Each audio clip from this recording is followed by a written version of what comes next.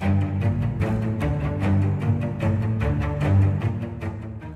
everybody, welcome back to Everyman Prepping. And we're going to get into a few news stories today, some current event things happening here, and of course talk about the wars and everything going on in other countries. First though, we're getting into that holiday season. You've got Thanksgiving next week, Black Friday deals coming up, Christmas, all that great stuff. It's a great time to pick up prepping items, not only for yourself that you might be able to get a good price on, but also for maybe those people that, they kind of think it's silly that you're prepping or laugh at you, but you still want to help them, their family, their friends, and you want to make sure they have a few things so they're not so bad off if something happens. One of those is water filtration, and Amazon right now, they're having a great sale on the Life Straw. They're usually about 20 bucks or so. Right now, I think they're $10. I'll leave a link in the description. You can go check it out. But if you've been looking for one yourself, pick up a couple. The whole thing is, two is one is none thing. Also, great stocking stuffers for people in your family that you think might need them. Buy a couple, put them in there. And as we go through this Black Friday holiday season, as I see other deals, I'll either talk about them in videos, put them in the community section. Also in the comments below, any video or this one, if you've seen a great deal out there to share with people, put it down below. Money's tight, inflation's killing everybody. Let's help each other out, get some great deals, and get stocked up before we can't, because China's gone crazy and attacked Taiwan, and nothing else arrives on the shores anymore. Or we're hit with that EMP, or who knows what's going on, but let's just all get ready. It's a good time now because we can find some deals. So check out that link if you need a Life Straw. Well, let's get on here with the video and some of the news stories I want to talk about. Please also like the video, share it, subscribe to the channel, all that great stuff. I appreciate all that. Thank you so much for all that. But let's talk about this.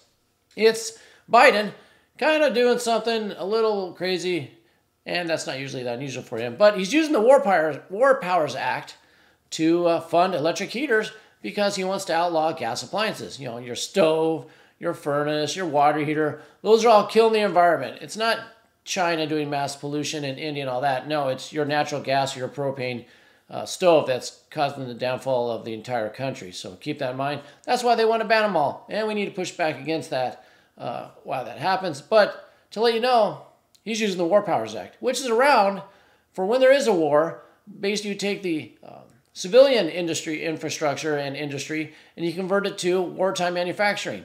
You're producing tank parts, medical equipment, food, beans, bullets, all that stuff. That's what it's there for. Last time it was used, Trump used it during COVID to make those ventilators from companies so we can mass produce those. And then eventually we found out that's what actually was killing everybody, but that's neither here nor there. This is basically just saying that's an abuse of the system, and what he's doing is rewarding $169 million to 9 projects of 9 companies in 15 sites to accelerate electric heat pump manufacturing. Something totally not needed, something to scratch someone's back, pay someone off, I don't know, but it's just an abuse of power. I thought I'd bring it to everybody's attention as to what's happening, so we're going to have to eventually rally the troops around that one. Moving on from there, in the financial kind of realm, BRICS, we have a lot of wars going on. Worry about, China, Russia attacking us. People worried about what's going on with Israel, nukes, EMPs, all that. We can't forget the BRICS countries. They're trying to destroy the US dollar and the reserve currency. You destroy that, you take the United States financial legs out, you don't have to worry about going to war because the United States is going to collapse. So that's like a second prong of the attack. You got the military attacks going on and maybe what happened there, but you got financial too. And this is Sergei Lavrov, and he's talking about BRICS. He's the foreign minister for Russia, and he says, quote, "A process has been set in motion for the world leaders to make recommendations on an alternative payment platform. There's no stopping." He said, "You're not stopping us. We're doing this." This is not just limited to BRICS, the 11 BRICS countries that are in there now, but also Latin America and the Caribbeans, and I would say also Africa. He didn't say that, but that's what I would put in there. And so he's saying that, hey, we're going to take that US dollar, we're going to replace it with either our own currency or our own commodity-backed currency, whether it's gold, silver, oil, lithium, whatever. And doing this, we know it'll kill the US dollar. It won't be used as reserve currency, causing hyperinflation and the downward spiral. So this is still going on. It's still a thing. Do not forget about it. Keep your eyes on it. I want to bring that to your attention again. Then we have Iran. A lot of people say Iran doesn't have a bomb. They're close. A nuclear bomb. They're close. I think, in my opinion, they do have it already. I believe they had help from whether it be China, North Korea, Russia. I believe they already have it. I don't know how many they would have, but This says a UN watchdog said Wednesday that Iran's estimated stockpile of enriched uranium, which you need for a warhead, is 22 times the limit set in a 2015 accord with Tehran and world powers. So this is kind of an admission that they have a lot of nuclear material, probably just a few steps away from getting to a high enough grade where you can put it in a warhead. Like I said, I already think they have one, but if they don't, this kind of proves they're very close. And there's a lot of talk about nuclear. We're going to get into a story later about more talk about the nuclear attack coming up when we get into the Israel-Gaza situation over there. Going on from that, we have this. There are ongoing attacks on U.S. forces, in Syria and Western Iraq. Whether or not we should be there or not, should we be in Syria and Western Iraq? No, probably not. What are we doing there? I don't know. People say we're guarding oil, taking out terrorists, doing this. Not a video for that, but just know that we're there, and not a lot of people like us there, and they want us out, and we probably should be out. Those soldiers should be back home where they're safe. They're not just sitting ducks out there, because there's daily attacks coming from, whether it be the Iraqi Guard, the Iranian Revolutionary Guard, Hezbollah, whoever's firing on them. They're getting hit daily. And there was an interview. This gentleman here, he's the Deputy Secretary of Hezbollah, and he did an interview with a Spanish newspaper, it looks like El Mundo. And he said that the attack on our bases are essential to stop the mass murder of Palestinians in Gaza due to the unfettered support given by Washington to Tel Aviv. So this gentleman, and his thinking is if the United States didn't support Israel, Israel would already be gone. Could be truth to that. We give them plenty of weapons, money, support, all that good stuff. And he says, because of what Israel's doing, we're attacking your bases. And just to have, update on the most recent ones, this came a day or so ago. Here you have drones. This is coming from Hezbollah showing these out. There's some drones being fired, how they're attacking. They also have mortar and rocket attacks going in over there. And then if you look at this one, they actually had a pretty decent strike on the base. This is the air base. I think this one's in Syria. You can see something's on fire. Is it something to do with the oil production? Is it a hangar? Is it planes? U.S. hasn't said, but as you can see, they had a pretty decent strike out there, and they continue. Is the U.S. doing much? Every once in a while, they'll kick out an F-16 and they'll blow up a warehouse here or there, or a site where it was launched from. But they're not doing as much as you think they do to eradicate this, because, in my opinion, I think they want U.S. soldiers to die, so that way they can really say, we are going after Iran now. We're going hard and heavy at them. We're going to hit them hard, and this is our reasoning because you finally killed U.S. soldiers. So I think they're basically targets out there, and that's why they haven't been brought back. I mentioned that before in other videos. But let's go on with the interview of Qassam here. He goes on further to say that, I talked about Israel's stance because U.S. support, and he says they have a plan. Hezbollah has a plan to force Israel to restrain itself. Not sure what that plan is, but yeah, could be hyperbole, or they could have something up their sleeve, ready to do something.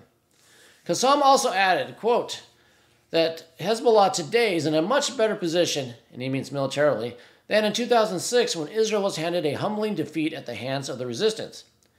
And then he says, we don't need more weapons.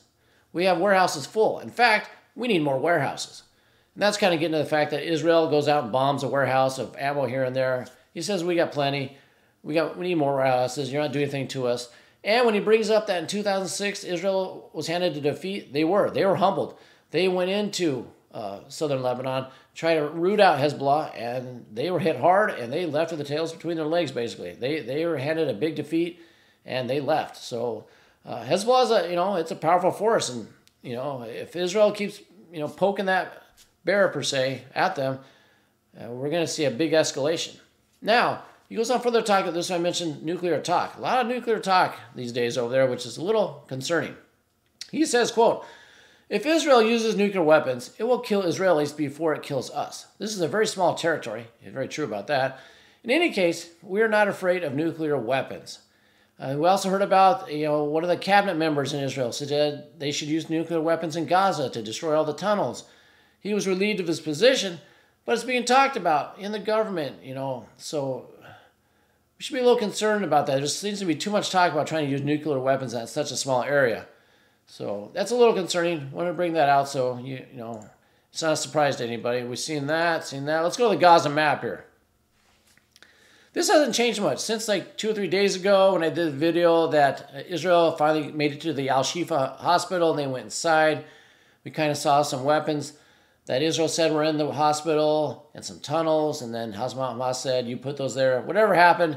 Since then, this blue area showing Israel hasn't really expanded much.